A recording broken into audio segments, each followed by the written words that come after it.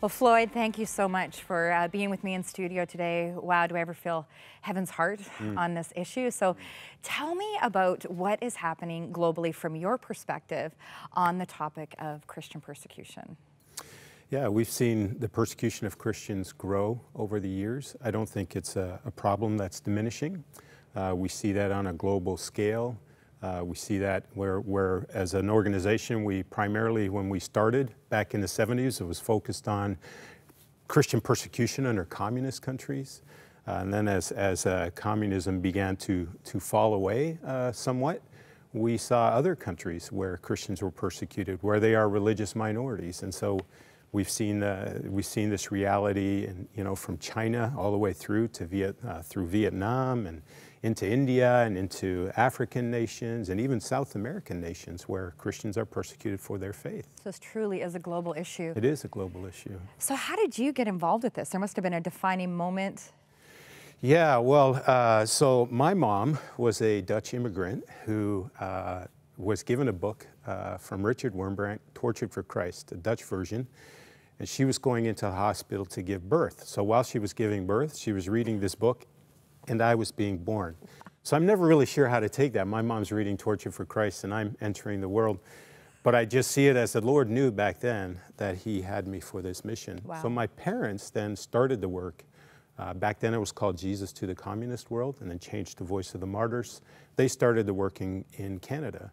So I grew up with Richard and Sabina Wurmbrand, the founders of our ministry, who had suffered greatly in communist Romania, came to the West, and just started this movement of going to churches in Western nations and specifically telling them how their brothers and sisters were suffering in communist countries and how we needed to be aware of their suffering, how we needed to pray for them, pray with them, but also be a voice for them and speak out on their behalf, because their voices weren't heard in the West, in the communist countries. And of course, Jesus said that whatever we do for the least of these, His brethren, right, the believers, that we do it unto Him. And so the response of the believer, it's right there in the book. That's right. So when you would go to these churches, I'm sure people would come to you and say, okay, well, what can we do practically? What points would you give them? Yeah, so prayer is always the number one request. It's the number one request from persecuted Christians. Hebrews 13:3 says that we are to remember them as if we're actually suffering with them. How do you suffer with persecuted Christians if you're not, first and foremost, really spending time to pray with them? So I think, Christians in Canada, we're speaking to the church in Canada, they need to be aware of the issues globally where Christians are persecuted. Why are they being persecuted? What countries are they being persecuted in? What are the other factors that tie into their persecution? And because that informs us on how we can pray. And then as we pray, I think we also then learn a lot from our persecuted brothers and sisters, especially when we realize why they're being persecuted. They're being persecuted primarily for their identity of being a Christ follower, but then also because they seek to make Him known. And for us in Canada, where we're challenged in our faith, I think we can learn from our persecuted brothers and sisters to say, if they're able to not only survive in persecution, but thrive in persecution, then why is the church in Canada, in this free society, why is it shrinking? Maybe there's some opposition that will come our way, and how will we then stand in it? Well, what a better way to learn from our brothers and sisters how to face persecution, which doesn't come from their own ability. It's really coming from the comfort and the presence of the Holy Spirit to equip them in the midst of their suffering. Wow, profound. So practically, pray, get involved, understand the issues, and then speak out, share what they've learned maybe within their church circles, within their sphere of influence, and be a voice for Christians that are persecuted for their faith. Wow, profound. So you mentioned earlier, a few moments ago, about communism being one of the main sort of contributors to Christian persecution.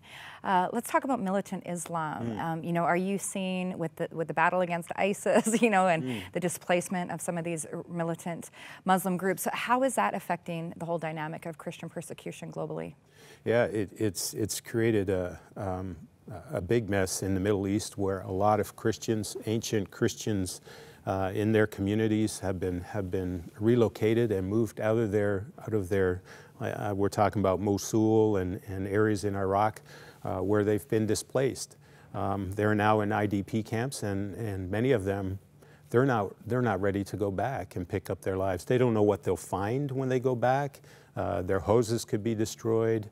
But we also see militant Islam in Nigeria. So many people talk about what's happening with ISIS, but in Nigeria it seems to be very silent, where I think more Christian blood has been shed in that country than any country to date. Wow. And I get almost daily reports of Christians that are being killed in Nigeria. It's a constant thing. Horrifying. Horrifying. So in a moment here, we're going to watch a clip in the House of Commons by the Honourable Andrew Scheer, the current leader of the opposition.